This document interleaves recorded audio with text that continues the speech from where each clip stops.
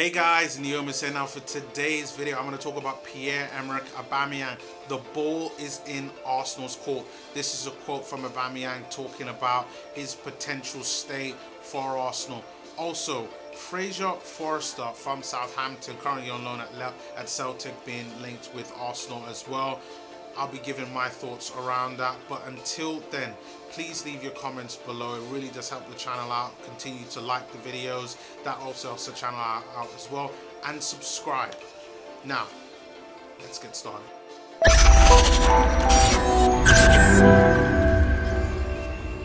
So let's talk about Pierre-Emerick Aubameyang.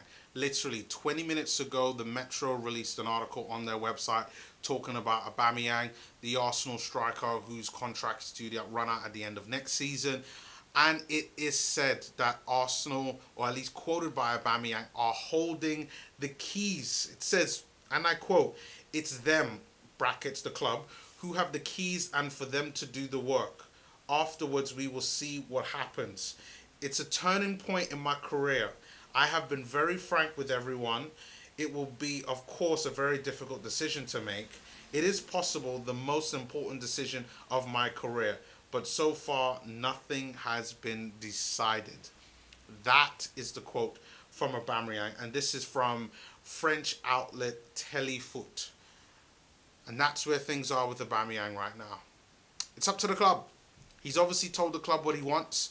Later on in the article, he starts talking about trophies. He wants trophies, and that means that there has to be assurances either around trophies, but more likely or not, has to be assurances around salary and role within the Arsenal club.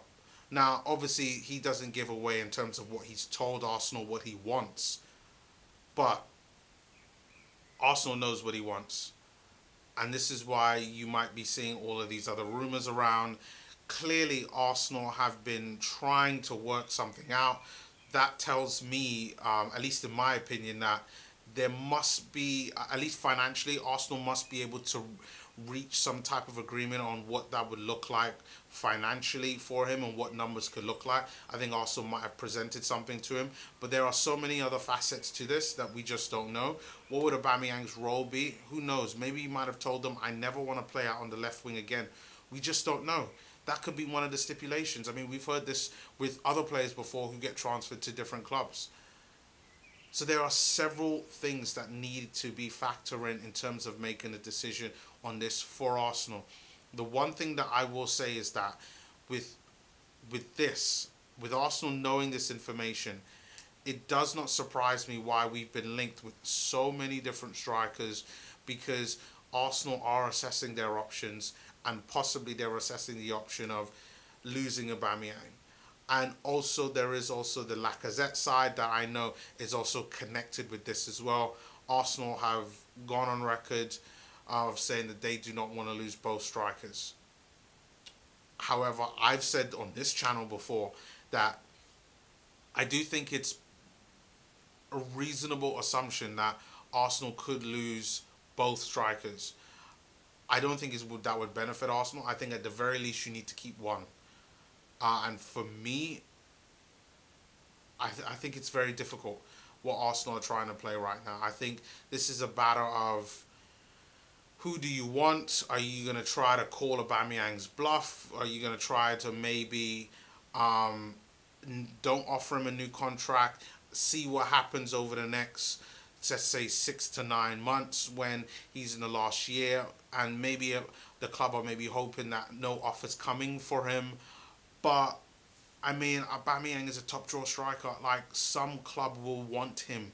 Some club, at the very least financially, will want to offer him the money that he wants, because I'm sure money has to be a part of it. I mean, if I was in his position, money would be the part of it as well, along with trophies, along with the role at the club, along with stuff like captaincy and all of those other things that might be involved in the decision making. But if I'm Aubameyang, I'm going to be looking for the best decision for him, as he said within the quote there. But on Arsenal's standpoint, I think they don't want to leave themselves in a position where they're only left with one kind of senior striker. I think that there is the fans' backlash that they also might be worried about. Again, like I said, you know, they don't want to lose both of them, because even a couple of days ago, Lacazette was talking about he wants to understand his role at the club. And again, this ties in with that, because Lacazette wanted to understand his role at the club, but on the other hand, I think Aubameyang is first option for Arsenal. I think if Aubameyang signs a new contract, I think they'd be willing to sell Lacazette, to be really honest.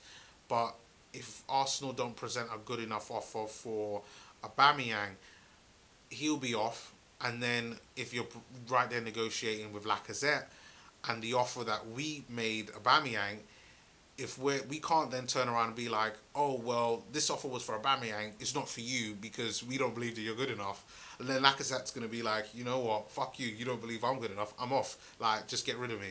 Like, you don't have that kind of belief in me that I'm your top striker, that I can be as good as Aubameyang, then I'm off. But they don't want that. So there are so many different facets that's so tied into this, and this isn't going to get to a resolution until anytime soon. And I think part of that that's going to weigh heavily on that is Champions League football, in regards to what an offer like that would look like. So let's see what happens over the next coming weeks and months around this. Also, Fraser Forster. Now, this name might sound familiar. He's a Southampton goalkeeper that is currently on loan at Celtic. He's been linked with Arsenal. It's said that Fraser Forster, the 6'6" goalkeeper, is seen as a target for Arsenal. This came out earlier on this morning.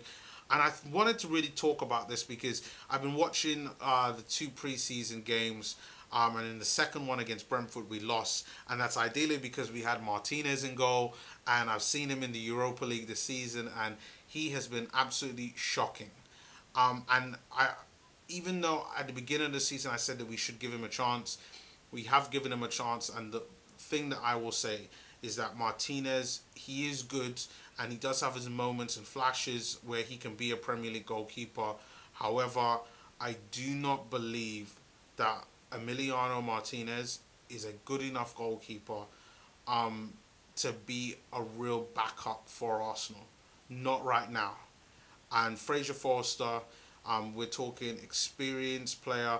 I believe he's an England international. He might have gotten called up once or twice for the England squad, and has bucket loads of experience in all competitions. I mean, he's had experience in the Europa League with Celtic, and this season he's done really well at Celtic, and Celtic are trying to keep him. Now, I know, again, he's not one of these most glamorous signings that everybody, you know, really clamours for, especially as Arsenal fans. But when you're talking about slowly improving the squad, these are the type of signings that you have to make, you know. And I've said the same thing with the likes of Ryan Fraser. You know, again, this progression to get back to where we want to be has to be step by step by step. And Fraser Forster is at least one step better than Emiliano Martinez. And I think this could be a very good signing. It's said that Fraser Forster is valued at about 15 million, but I mean, for a player who looks like he's out on his way out of Southampton with everything that's really going on now, I do think that there is an opportunity for Arsenal to potentially get him for a lot less than that. So maybe closer to 10 mil, but you know, he's English, so again, valuations tend to fluctuate a lot when it comes to English players. So hopefully we can get something like a Fraser Forster on a good deal. But guys, let me know your thoughts on Fraser Forster. Do you think that we should be signing him and replacing him for Emiliano Martinez? Also, what do you think on the story on Aubameyang and this new news on Aubameyang? Definitely puts things in perspective a lot more, but also still brings a lot of confusion. Leave your thoughts below and comments below. Remember, continue to like the video and subscribe, and I will see you all next time. Peace.